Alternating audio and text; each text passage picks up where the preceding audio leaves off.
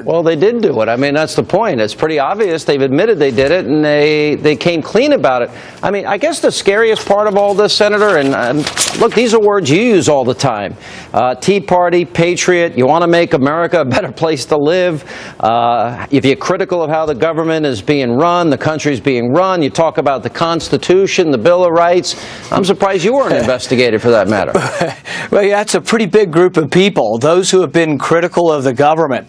You know, when I think of this thing, I think of what Lincoln said. He says, you know, nearly any man can be tested and maybe meet up to adversity, but if you really want to test a man, give him power. I think in that sense, the president's failing that test of power because he has extraordinary power and he's supposed to be able to be wise enough to restrain himself. But he's using the power of government to investigate his enemies. He's tapping the phones of the press.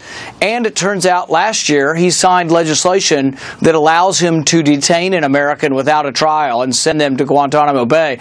This sounds like a president somewhat drunk on power, not cautious about how he uses power. So we got the IRS